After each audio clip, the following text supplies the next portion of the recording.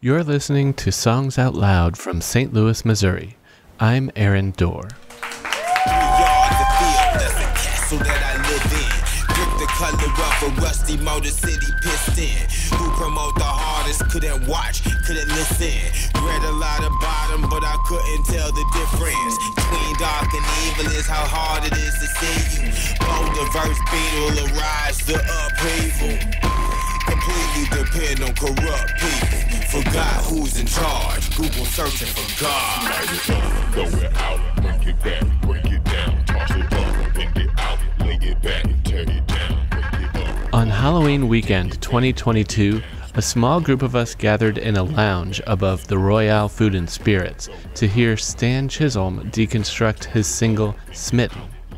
Later that night, Stan would play an all-vinyl DJ set.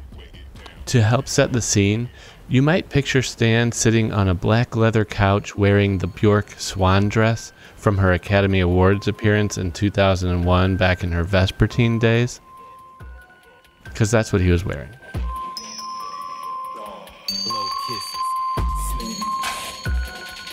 Hey, what's up? Stan, 18&Counting, South City native, still here. Trying to break myself every chance I get, you know. Stan Chisololm, aka 18&Counting, is an experimental DJ and MC. He's also a graphic artist and muralist with a bachelor's in fine arts from the Art Institute of Chicago. I'm a grimy art kid. He's a co-founder of open concept arts venue Blank Space on Cherokee Street and a board member of the New Music Circle Arts Collective. He's won numerous academic scholarships and music awards and holds DJ residencies at places like the City Museum, the Royale and Spark. He occasionally performs and records under the name the Only Ensemble, notably at Loufest 2017. Mid-pandemic, he landed a track on fellow artist Nathan Cook's AfroFuturist compilation entitled AfroFuturism St. Louis, and last summer his album Some Sort of Future cemented 18&Counting as a lyricist and MC in the most complete way to date. For this episode, Stan provided 61 individual instrument and vocal tracks, and 26 aux buses actually, and a track laying around from 2015 that would eventually become verse 1. Songs Out Loud breaks it down, instrument by instrument, lyric by lyric, and beat by beat. So the way it goes, in 2015, I was like I am still now, but in a different way. I was really hard on myself about not putting out enough material specifically as a rapper. So I just need to rap my ass off over a beat that I found on SoundCloud. Maybe a German producer. So here's just a bit of that beat he found.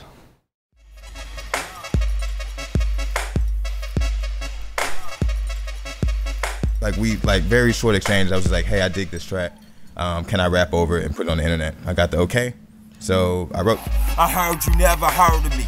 Only on the deepest cuts, I see it all in surgery. And so that verse over this beat kind of lived on SoundCloud and nowhere else. And fast forward 7 years. Yeah, I made the beat for Smitten.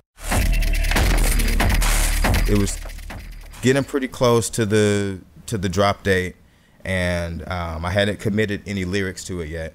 So he dug up that verse from 2015. I knew it was just a fire verse that a lot of people hadn't heard because it's just floating around on SoundCloud. And rapped it over the brand new beat. And put it on Smitten just so I could hear what lyrics would sound like on it. Let's do a little back and forth between the first version and the new one, starting with the first version. Solo scene taking care of it. Stare at fan faces while I carry every chariot. Solo scene taking care of it. Stare at fan faces while I carry every chariot. For real, why lie? I swear to God, I'll turn this club into a church. That church to a parade. Dedicated, getting paid for everything I make. Why lie? I swear to God, I'll turn this club into a church. That church to a parade. Dedicated, getting paid for everything I make. For everything I make. Fully offended, don't call it work if you a slave. Can't comprehend 18, then started 2. Can't comprehend 18, then started 2. To me, it sounded slow. because the beat I wrote it to is at a faster tempo. It sounded forced, but a lot of times that's just kind of how lyrics sound when you're rapping something for the first or second time. So I'll roll around listening for a month, hating it, and that's what makes me like want to deliver it better. So, do you set aside time to write, like either verses and lyrics, or experiment with your machines or break your machines? Like, is this like a routinized thing that you do, or is it just when the moment hits you when you have a minute here and there? It often feels rebellious. You know, Rebellious. It's like, yeah, it often feels like I've been doing this all day and I should be doing that, but I'm going to go do this instead because that's what I need today. You know, or it's like second verse of Smitten. I wrote that in line while waiting to get a tooth extracted at a clinic down at Chaffetz. Verse 2, without the music, just sounds like this. When they was like, bro was prolific, 18 years deep, no misses, dominate the district, the critics was so vicious, hardly ever been here, I'm gone. Blow kisses, man of many missions, just me and my cold mistress. Hardly trust the bitch, but she know how to hold interest. Creeping on the come up, I know we deserve riches. Not that optimistic, but know I'm a gold difference. Tell me what you say when it ain't shit to say. When it's game over, no rules to obey. Can you relate? You know, no, it's like, it's not me making up every single word right there on the spot. It's like I've got, like I said, I write all the time and I find the pieces but I composed it in that line in fucking 100-degree weather at 7 in the morning. If you come up with something later tonight, maybe while you're DJing or maybe while you're in line to use the bathroom, where would you put that? Would you like frantically write it on a napkin, or do you have space in your phone that's organized, or would it be somewhat disorganized because it's in the moment you got to get done? If I'm doing what I'm most comfortable with, I'm pulling a composition notebook out of my backpack. Do you have one with you? No, I've got my sketchbook with me, but I might write things in there. Okay. If I'm trying to be convenient to the world and I'm really disciplined, I've got a small notebook in my pocket. Lately, it just goes in the phone. I got so many notebooks full. I mean, that's helpful because sometimes I'll forget something. I'll say, oh, yeah, there was this one time I said Falcon about something. I'll type it in and I find whatever the hell I was saying about Falcon. So, yeah, I'm like, yeah, and that's exactly it. There's times where I just forget and I hate it, but I can't like say anything to anybody about it because I'm going to ruin the party, you know. So I'm always trying to catch those things so I can come back to it later and hopefully make something that's mesmerizing.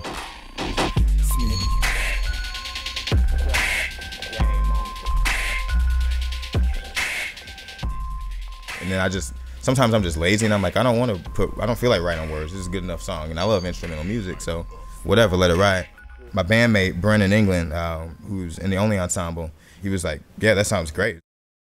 Heard you never heard of me. Only on the deepest cuts, I see it all as surgery. So that's just kind of like bragging about, like, yeah, I got deep cuts. I've got a lot of songs that are tight that if you know it, you know it, you know? Like, I started DJing just to get in the way of people. It was like strictly a chess move. And I love music, but it was kind of a chess move. It's like I wanted to be in places so I can throw shows. Why lie? I swear to God, I'll turn this club into a church, that church to a parade. It's like, how do you change the attitude of a space, physically or emotionally? You know, as a visual artist, as an installation-based artist, as I got more into that, I just wanted to do more of it.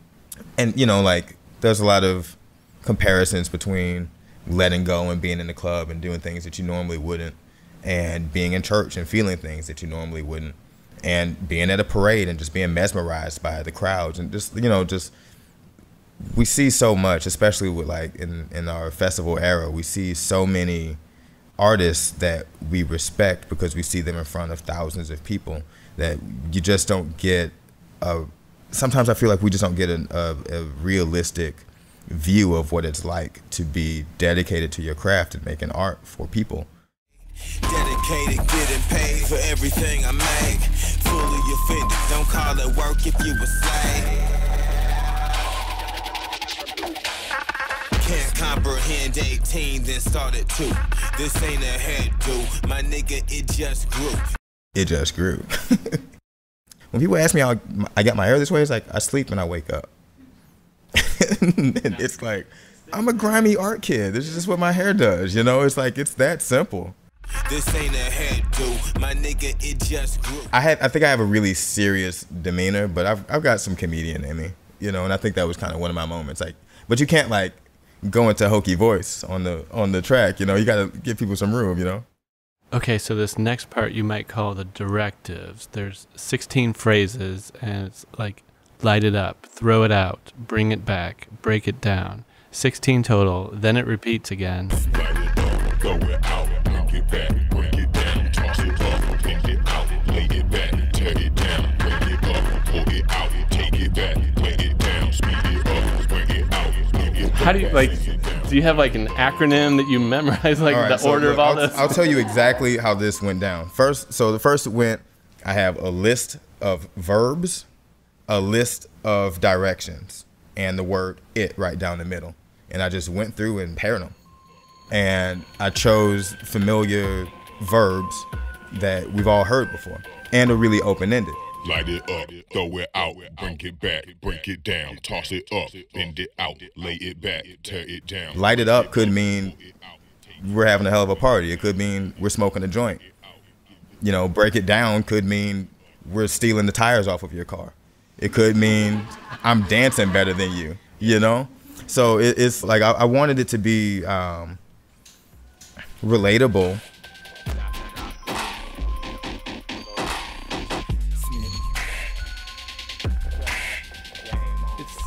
You said you want it to be relatable, and I can see that with lyrics, and people kind of get drawn to that. I don't think there's a single danceable song on this album, though. Like, how relatable is this album for the? I mean, you got to be there live. You got to see it. Wretched goes the fuck off. It's really fun to me. Like, we're listening to a track he included called Pulsar 2-30 minutes, and it's basically a 30-minute long drum machine jam session. so Smitten is just like me testing out this new drum machine that I got.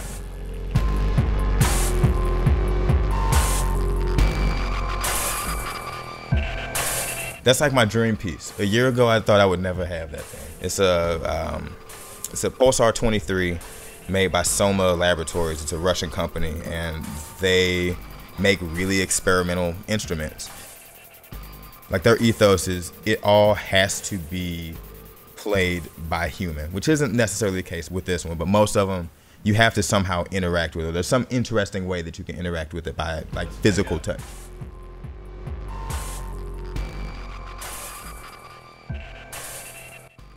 I think every song I make starts off as like a 15 to 40 minute jam session. And I moved into modular synths, and that's just like kind of the nature of that style of production.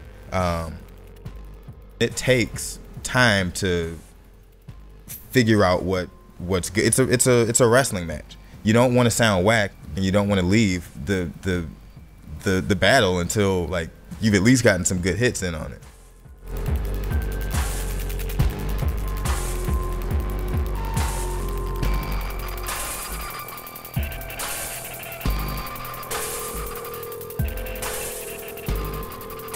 What I try to do is get all of the options.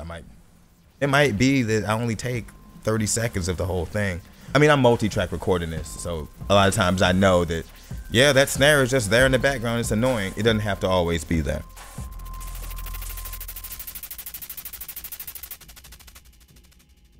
So it just takes time to do that while I'm walking. I might get up and go to the other side of the room and I'm working with things. But like, if it doesn't feel good to me to listen to for 20 minutes, I don't expect anyone to want to listen to it for 2. And that's what's fun to me, you know? And I've learned, and I know that like I could, and I will, put out 20-minute songs, but like, that's not what this album was about. This was like, look, y'all, I can make an album, and it's gonna sound dope. At some point, you have a 30-minute track in front of you.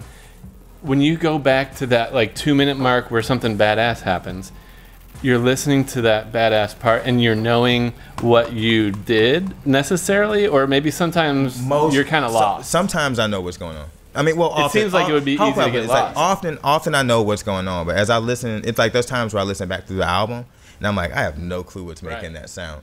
But most of the time I do, because I remember these instances. Like in particular on this jam, probably somewhere in like the 2 or 3 minute mark, I flipped on this DOD rackable delay module that I got at the thrift store around the corner from me. And when that came on, I'm like, that's the goal right there.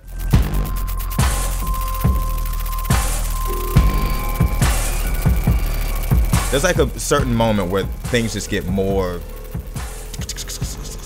and I know it's doing it, but it's just like more of that and more delays. Delays on every hi-hat, delays on every, always, just because it's supposed to sound kind of janky. It's supposed to sound like something's about to fall off of your car, you know? And you think most people can relate to that? Yeah. I mean, well, really, I don't know. I don't know if it's like what most people can relate to, but I often tell people that I want things to sound like St. Louis feels. And that doesn't mean I'm talking about our current politics. It doesn't mean I'm talking about the new businesses that are showing up in the neighborhoods. Like, I want it to be a textural thing that sounds like it feels to drive down the street, to look at the best or worst architecture. And then it all becomes like, how can I celebrate around that moment?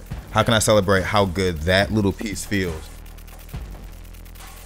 There's a sound that happens a couple of times in the track, and it's definitely in this session towards the end, where it starts doing this sort of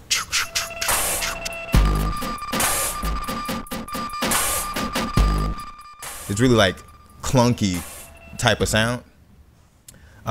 That's a different drum machine. So it's not just the pulsar that's running. I'm running other machines at the same time. So I'm like MIDI syncing all these things. So I might have a signal that's like, oh, that's just making the pulsar hit the snare, but it might also be hitting a low time on a completely different machine. In this case, the Roland R8. It's a late 80s, early 90s drum machine that was Roland's take on trying to have like a human feel to the drum. So it's got like a weird, like not quite perfect, not perfectly quantized kind of feel to it. Sounds a lot like some 808s. There's some like Lindrum sounds, very familiar. The Roland 808 kit came out in the early 80s and allowed its users to program their own beats as opposed to using presets. The sound became iconic, and there's a bunch of really famous beats made with the sound of that machine. Here's one.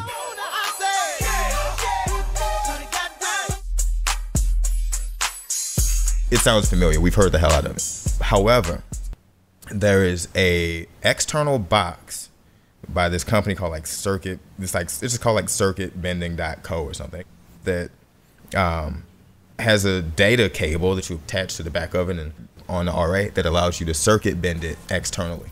Normally when you're circuit bending something, you break open the machine and you're resoldering it and you're kind of breaking its signal path and how it communicates. So you're like rerouting its brain to sound alien and wrong.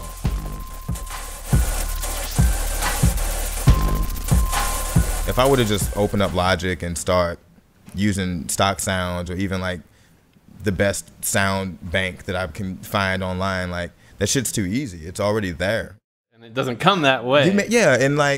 And it's like I made the decision and I kept it. I didn't just do it and it's just like I feel amazing. I give myself miles and miles and miles of decisions to make. And I think that's what feels good. That's what feels like real life. That's, you know what I mean? We sift through the day and we remember what we can and we return to that. And that's just kind of how I like to make music. When I'm making a rap song, it's a switch that I hit. It's not just natural. I get it, I avoid it. I try to repel against it. That's what experimental is. That's what experimental is. That's what experimental is. That's what experimental is. That's what experimental is. That's what experimental is. That's what experimental is. And now, Smitten by 18&Counting. There are also those who use some rather creative methods to balance it, and I don't want to know about the folks who don't do it at all. Light it up, throw it out, bring it back, break it down, toss it up, bend it out, lay it back, tear it down, break it up, pull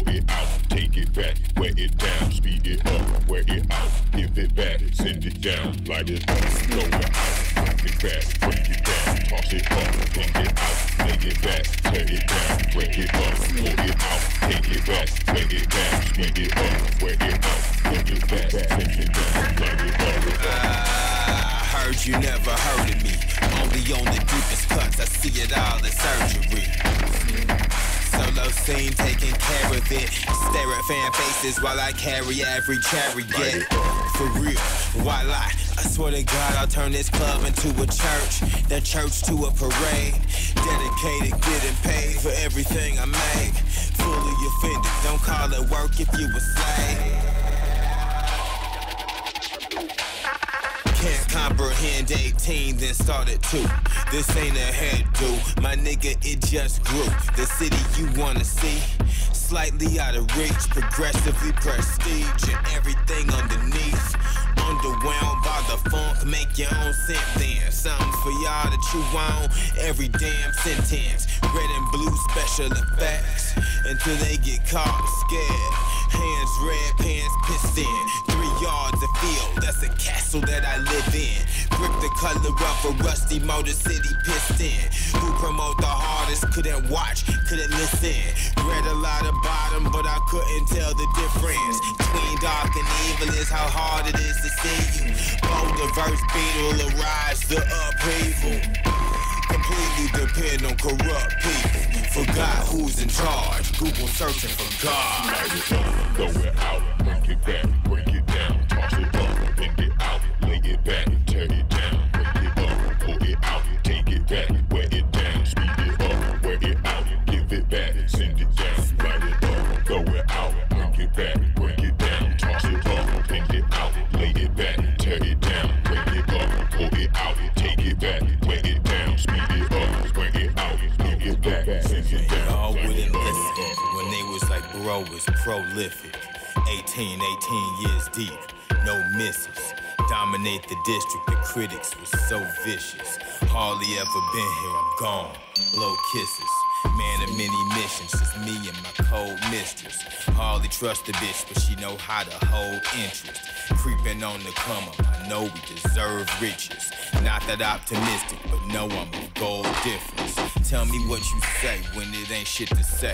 When it's game over, no rules to obey. Can you relate? Ditch the patience, hit the situation like Jim Bay. Get it rockin', sitting in the pocket like switchblades. Frenzy music, unclear how we really do it.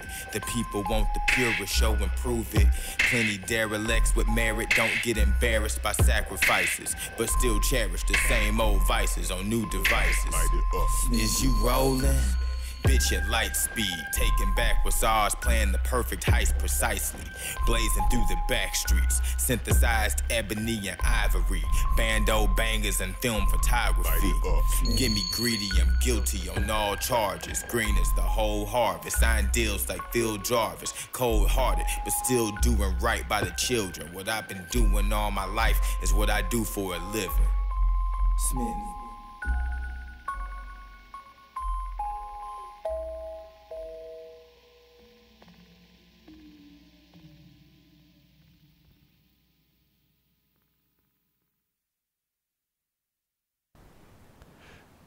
Songs Out Loud is produced, edited, and mixed by me, Aaron Dorr. But I got the idea from being inspired by Song Exploder over at Radiotopia, distributed by PRX. Host Rishikesh Hirway utilizes this format with national acts. The artists you hear on Songs Out Loud would love your support if you like what you hear. Follow Stan on Instagram at 18&Counting to get started. Thanks for joining us. Okay, what? This has been a Songs Out Loud production.